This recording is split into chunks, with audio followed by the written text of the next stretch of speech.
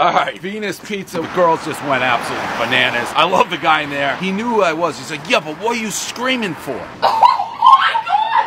Oh my god! Oh my god! Oh my god! Oh my god! What? Is it a joke? Why are you screaming like that? It's Why are you screaming like that?